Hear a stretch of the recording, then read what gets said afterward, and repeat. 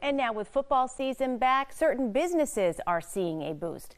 22 News reporter Heath Kalb is live in studio with a look at a busy sports bar during the Patriots game today. Alana, it's now that time of the year when every Sunday for the next few months there's NFL football on, and that means more business at sports bars. For bars and restaurants like Christopher's Tavern in Springfield, Sundays during football season is a huge driver for business, especially when the hometown Patriots are on. And particularly this Sunday, with fans coming out to see New England's first regular season game, plus Tom Brady's halftime ceremony. I spoke with fans who make a tradition out of watching the games at the bar. I wanted to come out and see if Tom Brady actually comes out at halftime, and I come out quite a bit to watch the games. It's fun to watch with other people and do stuff. And the beginning of football season doesn't just mean more fun in the fall, it means more business for bars like Christopher's Tavern.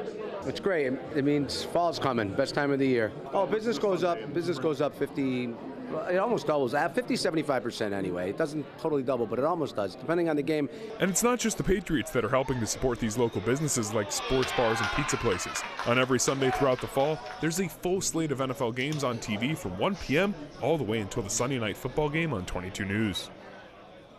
The Patriots fans, of course, left the bar upset with them losing today, but Christopher's Tavern, which is actually turning 10 years old tomorrow, told me that once the Patriots start winning, they get an even bigger boost in business. Working for you live in studio, I'm Heath Kalb, 22 News.